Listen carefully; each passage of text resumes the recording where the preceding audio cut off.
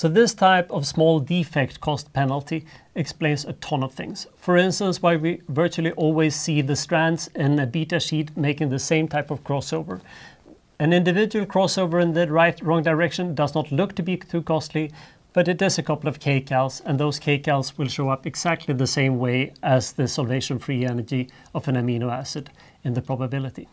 We're going to look more at the quasi-Boltzmann statistics in next lecture when we talk about folding. But armed with that, I can study something else. Do you remember the Rossmann fold? We had helices on the outside, and then some beta strands. I'm going to draw 6 of them, because remember from earlier today that each beta strand was roughly half the length of a helix. But why do the beta strands always occur on the inside? Couldn't I had helix, helix, helix, helix, helix, helix, helix, helix, helix? Nice and regular pattern.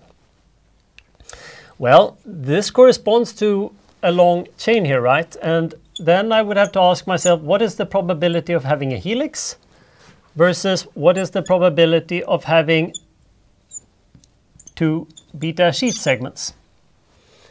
And again, if I say that this is length m and the probability of having a helix, the probability here would just, oh sorry, I can't use p everywhere. This would be p raised to the power of m. I'm going to be blunt and say that it's 50-50, so the probability of being in a sheet is also p. But the length here is only m half. On the other hand, I have 2 of them.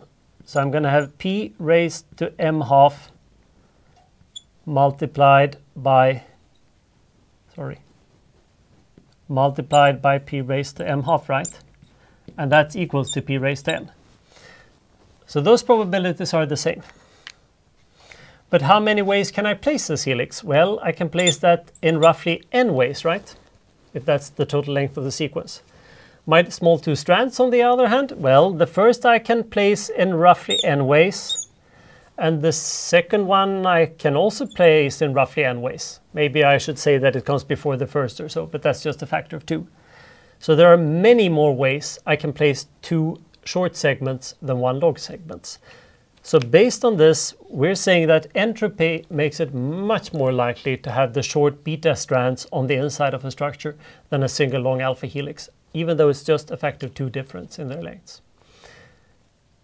But in biology, there is always an exception to every rule, and they're usually very interesting examples.